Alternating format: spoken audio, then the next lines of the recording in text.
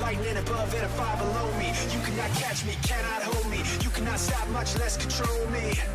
When it rains, it pours. When the floodgates open, brace your shores. That pressure won't.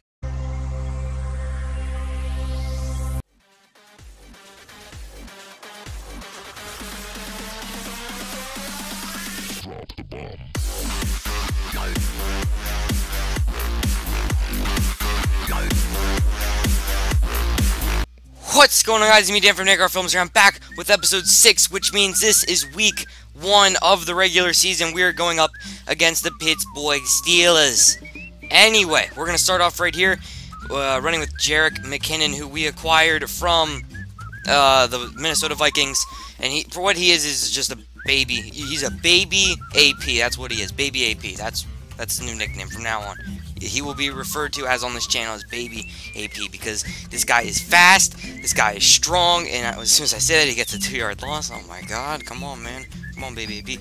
Anyway, we were just driving down the field here on Pittsburgh, and, you know, during halftime during this game, I had to check which difficulty this was on, and, you know, I couldn't find it, but, you know, I checked after the game, and it said All Pro.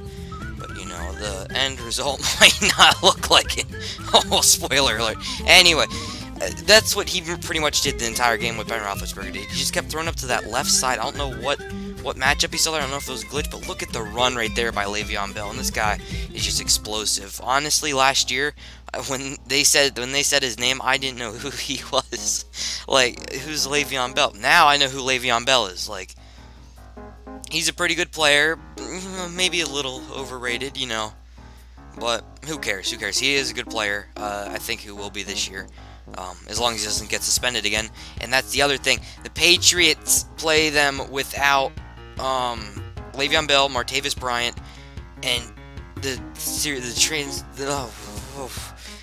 oh man, what a catch by Julian Edelman, but the Pittsburgh Steelers, defense is just gone down the toilet. Actually, their whole team really has renovations everywhere. They don't have Marcus Pouncey, as we hit them with that sneaky little out route, and we score with Brandon LaFell, and it is 10-0 right now. So, in real life, I'm recording this one day before the actual game. Yeah, I'm pretty sure the Patriots are going to win. If they don't win, I'm going to be so sad, man. I've talked so much trash in school, it's not even funny. The teachers, the fellow peers, or whatever they call him. But look, Le'Veon Bell is just a god in this game. They made him so good. Right there, Malcolm Butler could not get the interception. And yeah, if you guys want to look at the depth chart, just go back and look as we get an interception right there with Mathis, who is another corner we signed. I just looked at the top of the free agency for corners, and I found him as we throw a dot to Gronkowski, and Brady is playing flawlessly right now.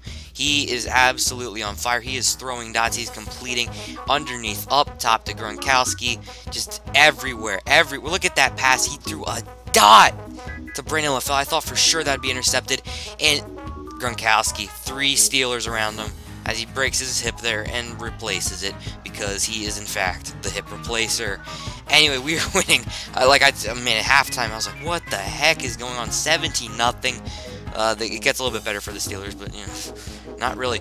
Antonio Brown is, I don't think he was targeted one time this entire game. It was literally just Le'Veon Bell, Marcus Wheaton, and Martavis Bryant. That was about it right there. Dree Archer stumbles a little bit and couldn't get it, but I do in real life have respect for the Steelers. You know, I think they're a good team. As we get an interception with our other starting corner, Logan Ryan, who's also an 81 like Mathis, and we throw it to Gronkowski right over the middle. A huge play right there, and the accuracy is just on point. Unfortunately, he throws it out of bounds right when I say his accuracy is on point, so I should just stop saying that they're good at something, because in the next play they'll just be bad. Nice little cheeky out route right there to Amendola. That gets batted down. 2nd and 10. We find Gronkowski in the flats. We're just really trying to hook up with Gronkowski. 3rd and 5. We use Ben Tate, who we also got from free agency for the running backs. He is very fast and very powerful, and he is awesome. Right there, 3rd and 15, we just give it to Gronkowski over the middle and settle for a field goal, because we are winning 20-0 with 2:10 in the 3rd quarter, and this game looks like a blowout. And I know there's going to be comments, you're playing on rookie. I swear to God, I am not playing on rookie. I swear I am not, as he burns us deep over the top right there to Martavis Bryant, number 10. He just kept, I think Logan Ryan is matched up against Martavis Bryant, and Roethlisberger just must see something there as he hands it off to Le'Veon Bell, who is just picking up yards. But right there we get a nice stuff. 2nd and 13. I did not expect another run, and I fully pass commit, but for some reason we still got our drive goal complete, which is also new in this game. It gives you drive goals, and if you complete them, it gives you XP to level up your characters. And this sounds like an MMORPG. I know, it sounds sort of nerdy, but it doesn't matter. I like the feature. 2nd and 7, we're running the ball with McKinnon, trying to waste some time. 3rd and 6, we get it to the Gronk.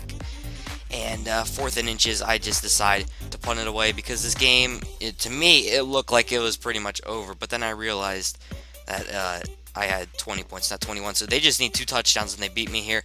As he goes deep up over the top, trying to hook up with his receiver. That is not going to happen. Roethlisberger fires over the middle to find his other target, Heath Miller. And Roethlisberger just has so many targets as we get in neutral zone infraction right there on the next play. So that gives them a 5-yard advantage. He throws it for Martavis Bryant, where it's caught by Martavis Bryant. And he is just driving down the field here. Right there is Antonio Brown.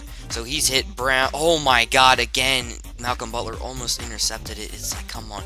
And we try to stop Le'Veon Bell behind the line, but he just muscles through. And Le'Veon Bell is just such a clutch running back in this game. And Roethlisberger's finding Antonio Brown, Martavis Bryant right there, Marcus Wheaton. He's got his guy Heath Miller. This team is just loaded. Unfortunately, Martavis Bryant and Le'Veon Bell won't be playing the Patriots in the first. What did I say? Unfortunately, I meant fortunately. Right there, handoff to Baby AP again. We're just trying to run up the middle. He got his head caught on the lineman's armpit. That was a very scary image. I'm sorry, but we're going to take the wussy way out right here. We're going to knee it. And accidentally, well, I know I purposely called a timeout. I was trying to kick a field goal, but I accidentally kept pressing the button too quickly. So I called a pass play, and we throw it to Gronkowski and kick the extra point, and that was a pretty epic moment. Gronkowski is coming up big for this team. Overall, I think we outplayed them. We deserved that win. But, yeah, Roethlisberger just kept throwing it up to Martavis Bryant, and we just stopped that all day. We got an interception with Mathis, interception with Logan Ryan, and, yeah, Malcolm Butler is an official member of the SWAT team, baby. He came in and swatted 2, count them, 2, down onto the ground. If only he could have intercepted them, I'm pretty sure each time he would have, got a pick 6 right here. Nice, look at these highlights. Perfect pass from Brady. And I forgot what it feels like to play with a good quarterback, because the past 2 franchises that I have played in Madden for YouTube have been the Eagles, and I've used Robert Griffin III, and I've also used the lawyer, Fitzpatrick himself, the lawyer, come on the Texans. And that's going to be the end of this episode, guys. Comment, rate, subscribe, remember your veggies, go to school. Dan Carr Films out. Peace!